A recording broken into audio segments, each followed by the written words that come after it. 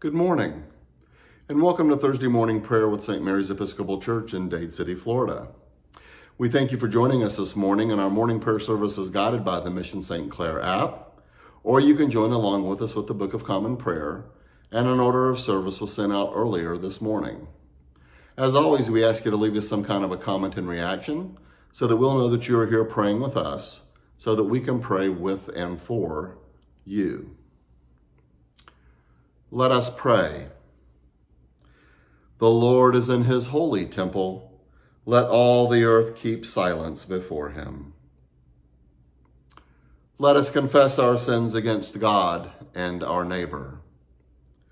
Most merciful God, we confess that we have sinned against you in thought, word, and deed, by what we have done and by what we have left undone.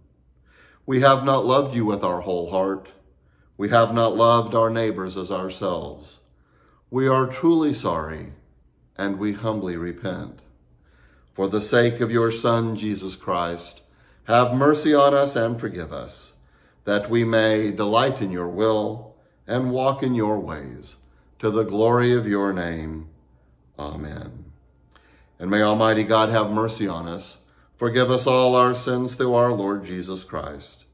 Strengthen us in all goodness, and by the power of the Holy Spirit, keep us in eternal life. Amen. Lord, open our lips, and our mouth shall proclaim your praise. Glory to the Father, and to the Son, and to the Holy Spirit, as it was in the beginning, is now, and will be forever. Amen. Alleluia. The Spirit of the Lord renews the face of the earth. Come, let us adore him. Let us now say together that portion of Psalm 95, the Venite, the Come, let us sing to the Lord. We will say this together. Come, let us sing to the Lord. Let us shout for joy to the rock of our salvation. Let us come before his presence with thanksgiving and raise a loud shout to him with psalms. For the Lord is a great God and a great King above all gods. In his hand are the caverns of the earth, and the heights of the hills are his also. The sea is his, for he made it, and his hands have molded the dry land. Come, let us bow down and bend the knee, and kneel before the Lord our Maker. For he is our God, and we are the people of his pasture, and the sheep of his hand. Oh, that today you would hearken to his voice. The Spirit of the Lord renews the face of the earth. Come, let us adore him. Our first psalm this morning is the 23rd Psalm. Let us say that together. The Lord is my shepherd, I shall not be in want. He makes me lie down in green pastures and leads me beside still waters. He revives my soul and guides me along right pathways for his name's sake. Though I walk through the valley of the shadow of death, I shall fear no evil, for you are with me. Your rod and your staff, they comfort me. You spread a table before me in the presence of those who trouble me. You have anointed my head with oil, and my cup is running over. Surely your goodness and mercy shall follow me all the days of my life, and I will dwell in the house of the Lord forever. Psalm 27. The Lord is my light and my salvation. Whom then shall I fear? The Lord is the strength of my life. Of whom then shall I be afraid? When evildoers came upon me to eat up my flesh, it was they, my foes and adversaries, who stumbled and fell. Though an army should encamp against me, yet my heart shall not be afraid. And though war should rise up against me, yet will I put my trust in him. One thing have I asked of the Lord, one thing I seek, that I may dwell in the house of the Lord all the days of my life, to behold the fair beauty of the Lord, and to seek him in his temple. For in the day of trouble he shall keep me safe in his shelter. He shall hide me in the secrecy of his dwelling, and set me high upon a rock. Even now he lifts up my head above my enemies round about me. Therefore I will offer in his dwelling an oblation with sounds of great gladness. I will sing and make music to the Lord. Hearken to my voice, O Lord, when I call. Have mercy on me and answer me. You speak in my heart and say, seek my face. Your face, Lord, will I seek. Hide not your face from me, nor turn away your servant in displeasure. You have been my helper. Cast me not away. Do not forsake me, O God of my salvation. Though my mother and my father forsake me, the Lord will sustain me. Show me your way, O Lord. Lead me on a level path because of my enemies. Deliver me not into the hand of my adversaries, for false witnesses have risen up against me, and also those who speak malice. What if I had not believed that I should see the goodness of the Lord in the land of the living? O tarry and await the Lord's pleasure. Be strong, and he shall comfort your heart. Wait patiently for the Lord.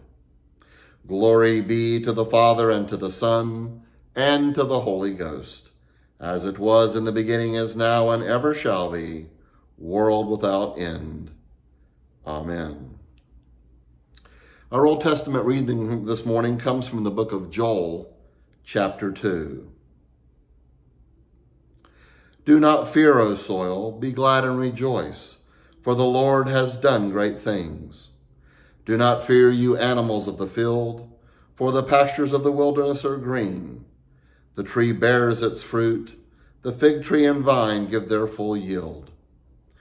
O children of Zion, be glad and rejoice in the Lord your God.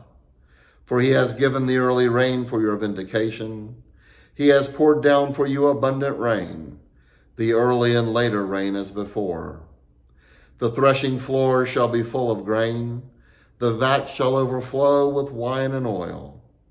I will repay you for the years that swarming locust has eaten, the hopper, the destroyer, and the cutter, my great army, which I sent against you.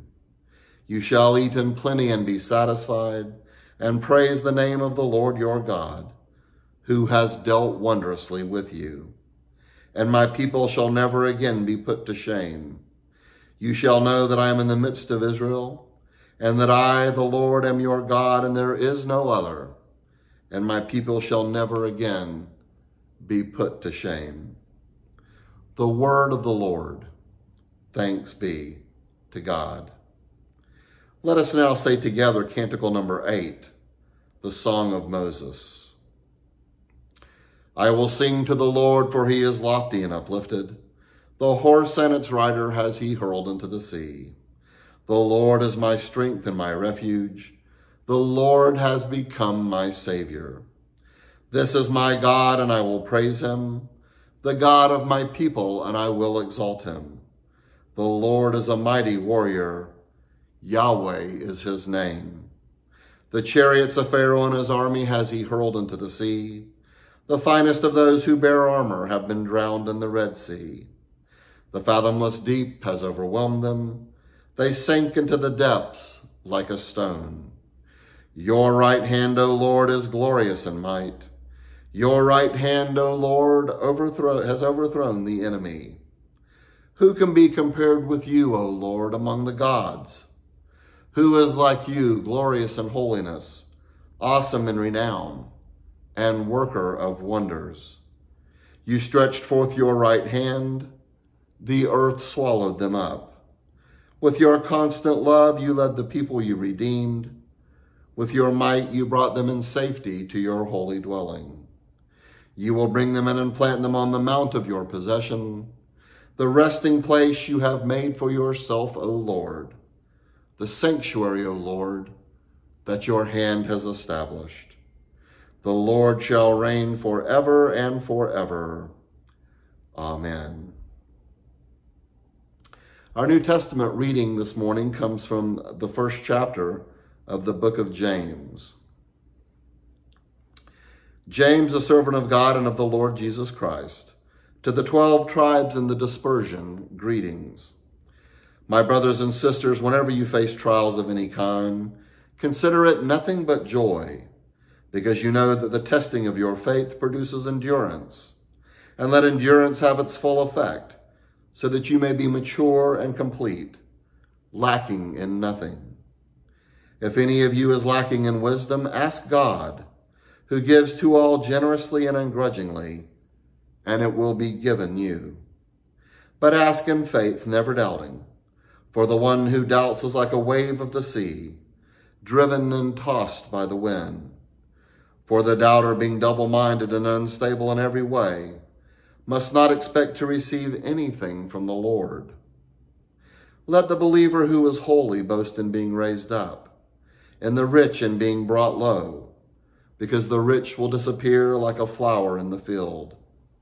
For the sun rises with its scorching heat and withers the field. Its flower falls and its beauty perishes. It is the same way with the rich. In the midst of a busy life, they will wither away. Blessed is anyone who endures temptation. Such a one has stood the test and will receive the crown of life that the Lord has promised to those who love him. No one, when tempted, should say, I am being tempted by God. For God cannot be tempted by evil, and he himself tempts no one. But one is tempted by one's own desire, being lured and enticed by it. Then when that desire has conceived, it gives birth to sin, and that sin, when it is fully grown, gives birth to death. The word of the Lord. Thanks be to God. Please join me now as we say together Canticle number 20, the Gloria in Excelsis. Glory to God in the highest, and peace to his people on earth. Lord God, heavenly King, almighty God and Father, we worship you, we give you thanks, we praise you for your glory. Lord Jesus Christ, only Son of the Father, Lord God, Lamb of God, you take away the sin of the world. Have mercy on us. You are seated at the right hand of the Father. Receive our prayer. For you alone are the Holy One. You alone are the Lord. You alone are the Most High, Jesus Christ, with the Holy Spirit, in the glory of God the Father. Amen. Our gospel reading this morning comes from the Gospel according to Luke, chapter 15. Now all the tax collectors and sinners were coming near to listen to him. And the Pharisees and the scribes were grumbling and saying, This fellow welcomes sinners and eats with them. Then Jesus said, There was a man who had 2 sons. The younger of them said to his father, Father, give me the share of the property that will belong to me. So he divided the property between them. A few days later, the younger son gathered all he had and traveled to a distant country. And there he squandered his property in dissolute living. When he had spent everything, a severe famine took place throughout that country, and he began to be in need. So he went and hired himself out to one of the citizens of that country, who sent him to his fields to feed the pigs. He would gladly have filled himself with the pods that the pigs were eating, and no one gave him anything. But when he came to himself, he said, How many of my father's hired hands have bread enough and to spare? But here I am dying of hunger. I will get up and go to my father, and I will say to him, Father, I have sinned against heaven and before you. I am no longer worthy to be called your son. Treat me like one of your hired hands. So he set off and went to his father. But while he was still far off, his father saw him and was filled with compassion. And he ran and put his arms around him and kissed him. Then the son said to him, Father, I have sinned against heaven and before you. I am no longer worthy to be called your son." But the father said to his slaves, "Quickly, bring out a robe, the best one, and put it on him. Put a ring on his finger and sandals on his feet. And get the fatted calf and kill it, and let us eat and celebrate. For this son of mine was dead and is alive again. He was lost and is found." And they began to celebrate. Now his elder son was in the field, and when he came and approached the house, he heard music and dancing. He called one of the slaves and asked what was going on. He replied, "Your brother has come, and your father has killed the fatted calf, because he has gotten him back safe and sound."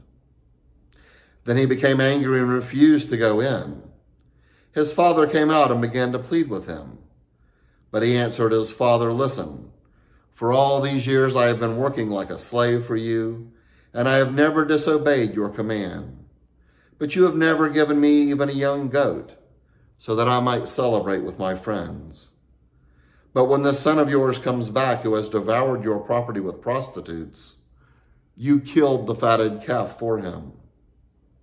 Then the father said to him, "Son, you are always with me, and all that is mine is yours. But we had to celebrate and rejoice because this brother of yours was dead and has come to life. He was lost and has been found." The word of the Lord. Thanks be to God. Let us now reaffirm our beliefs in the words of the Apostles' Creed. I believe in God, the Father Almighty, creator of heaven and earth. I believe in Jesus Christ, his only Son, our Lord.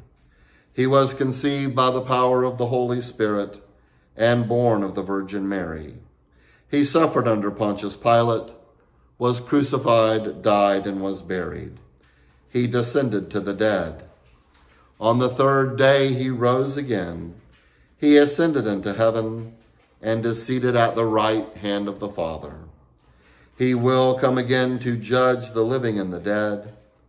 I believe in the Holy Spirit, the Holy Catholic Church, the communion of saints, the forgiveness of sins, the resurrection of the body, and the life everlasting. Amen.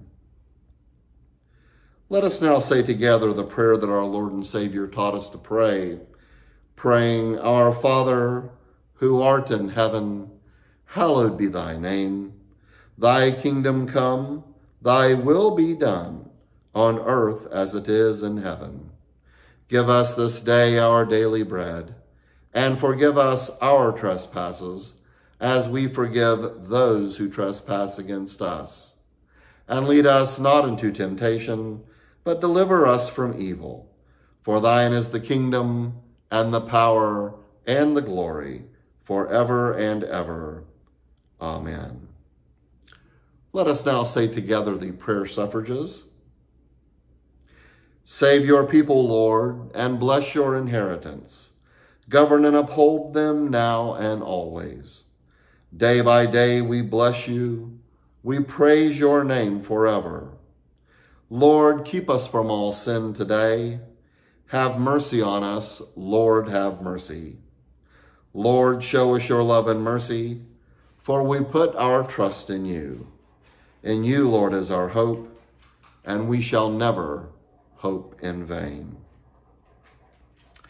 O God, whose blessed Son came into the world that he might destroy the works of the devil and make us children of God and heirs of eternal life, grant that having this hope, we may purify ourselves as he is pure, that when he comes again with power and great glory, we may be made like him in his eternal and glorious kingdom, where he lives and reigns with you and the Holy Spirit, one God forever and ever.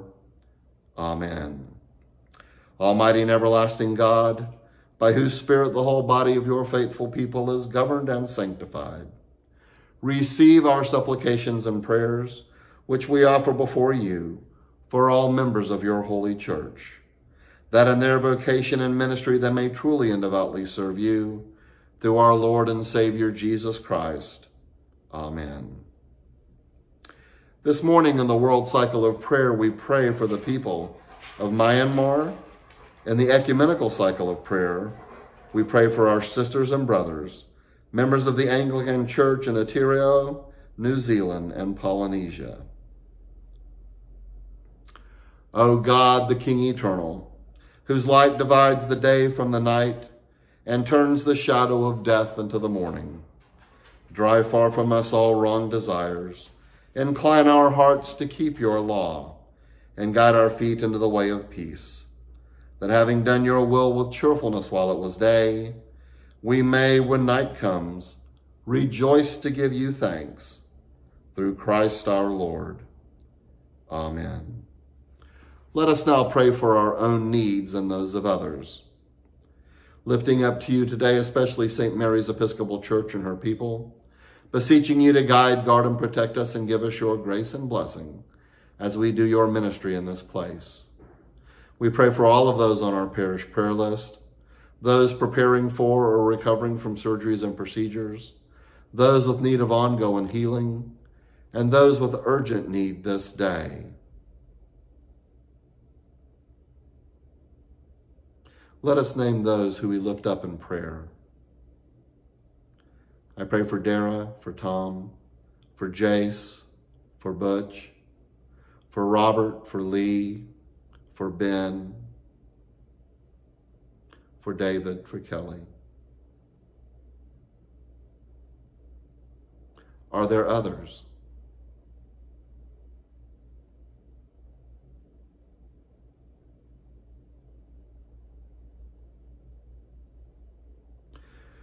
I also pray this day for Sharon, for Casey and Crawford, for Jessica and Kate.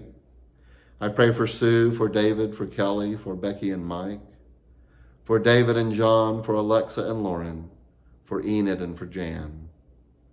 Gracious God, I lift up to you Bob, Dee, and Adam, Haley, Morgan, and Emma, Bo and Patty, Kevin and Cindy, Kyle, Jordan, Jamie, and Ryan. Lord, in your mercy, hear our prayer. Almighty God, our Heavenly Father, guide the nations of the world into the way of justice and truth, and establish among them that peace which is the fruit of righteousness, that they may become the kingdom of our Lord and Savior Jesus Christ. Amen. And Almighty God, we commend to your gracious care and keeping all the men and women of our armed forces, National Guard, and first responders, at home and abroad. Defend them day by day with your heavenly grace. Strengthen them in their trials and temptations, and give them courage to face the perils which beset them. And grant them a sense of your abiding presence wherever they may be, through Jesus Christ our Lord. Amen. Almighty God, in giving us dominion over things on earth, you made us fellow workers in your creation. Give us wisdom and reverence so to use the resources of nature, that no one may suffer from our abuse of them, and that generations yet to come may continue to praise you for your bounty, through Jesus Christ our Lord. Amen. Let us now, with special intention, particularly in these turbulent times, say together the prayer attributed to St. Francis. Lord, make us instruments of your peace. Where there is hatred, let us sow love. Where there is injury, pardon. Where there is discord, union. Where there is doubt, faith. Where there is despair, hope. Where there is darkness, light. Where there is sadness, joy. Grant that we may not so much seek to be consoled as to console, to be understood as to understand, to be loved as to love. For it is in giving that we receive, it is in pardoning that we are pardoned, and it is in dying that we are born to eternal life. Amen. Almighty God, Father of all mercies, we, your unworthy servants, give you humble thanks for all your goodness and loving kindness to us and to all whom you have made. We bless you for our creation, preservation, and all the blessings of this life, but above all for your immeasurable love and the redemption of the world by our Lord Jesus Christ, for the means of grace and for the hope of glory. And we pray, give us such an awareness of your mercies, that with truly thankful hearts, we may show forth your praise, not only with our lips, but in our lives, by giving up ourselves to your service, and by walking before you in holiness and righteousness all our days. Through Jesus Christ our Lord, to whom with you and the Holy Spirit be honor and glory throughout all ages. Amen. Almighty God, you have given us grace at this time with one accord to make our common supplication to you. And you have promised through your well-beloved Son that when 2 or 3 are gathered together in his name, you will be in the midst of them. Fulfill now, O Lord, our desires and petitions as may be best for us, granting us in this world knowledge of your truth, and in the age to come life everlasting. Amen. Let us bless the Lord. Thanks be to God. And may the God of hope fill us with all joy and peace in believing through the power of the Holy Spirit. Amen. And may the blessing of God Almighty, the Father, the Son, and the Holy Spirit be with you this day and forevermore. Amen. My brothers and sisters, I thank you for joining us this Thursday morning for morning prayer at St. Mary's. As always, we invite you to our services of worship and praise on Sunday at 7:45 and 10 o'clock. And a reminder that our 10 o'clock service is streamed live right here on our Facebook page. My brothers and sisters, I commend to you once again to show yourself self-care. Take care of yourself physically, mentally, emotionally, and spiritually. Reach out to those you know. See how you can be a blessing to them. Call someone you haven't talked to in a while. You might be the only voice they hear this day. My brothers and sisters, I wish you a good morning. May God be with you this day and always.